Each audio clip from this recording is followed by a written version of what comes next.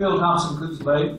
I was wondering if there's ever been any movement on this Michael and Lynda Cole discrete parcel determination that I know it must be the fourth time I brought it up. Have you guys ever decided anything on that? I'll have a comment on during Commissioner's comment. Okay. Whole property. I've reviewed the invoice from the Planning Department for their application for a discrete parcel determination, and they paid a standard fee of $200 for the discrete parcel determination, which is the standard fee. However, the application brought forth some ambiguities and errors in the county zoning and land development ordinance. To the first time that the county realized that they had a problem there. And resolving those internal issues required additional staff time, and as is the past practice and the policy of the board and the county, that was billed back to the general fund. It wouldn't have been appropriate to bill the people that raised that issue, because it needed to be fixed and dealt with within the county. So that's where we're at with that. Whose friends they were that was involved, and you were in the process, part of the process then.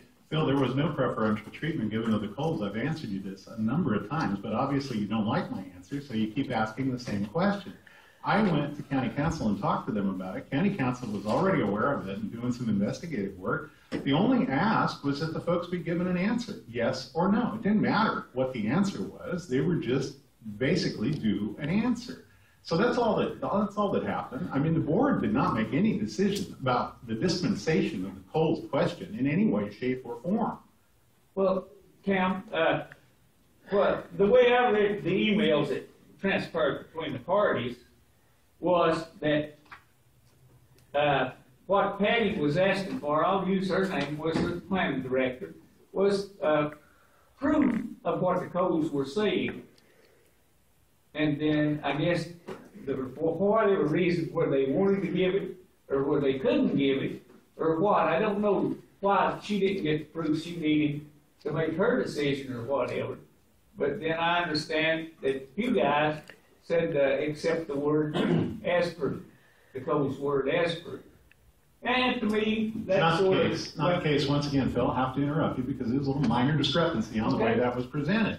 The proof came from County Council, and County Council did the research work. That's the way it works on this. I mean, the planning does the research if they need other assistance. County Council does the research. This was based on case law, period. It didn't have anything to do with anything any of the three of us said. It was simply based on case law. And people who come to the planning department, they are owed a decision in a reasonable amount of time. If preferential treatment is being kicked around for a year, what is regular treatment being kicked around for 2 to 3 years?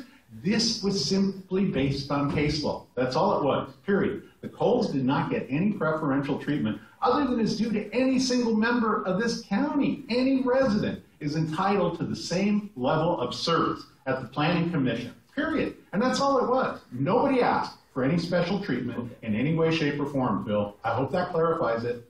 And if you think there was a problem, push it at a higher level, because I'm more than happy to go there, because this was above board.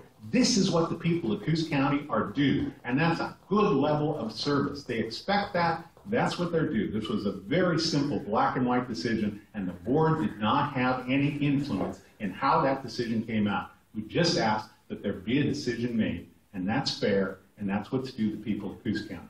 Well, Cam, I think